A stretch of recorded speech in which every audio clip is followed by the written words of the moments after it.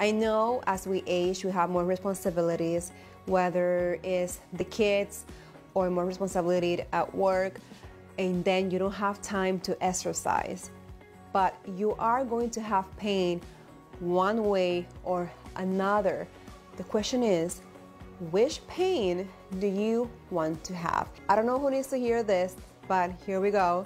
My name is Dr. Ayala from Golden Rose Wellness and Med Spa, and my goal in life is to make my patients feel empowered about themselves and to regain their confidence. So why did I tell you you're gonna have pain one way or the other?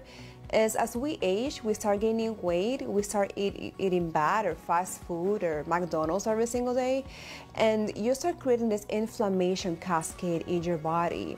Then you're telling me I'm overweight.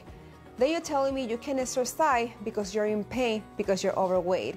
But this is a circle. So you're gonna have pain one way or the other. You need to choose which pain do you wanna have.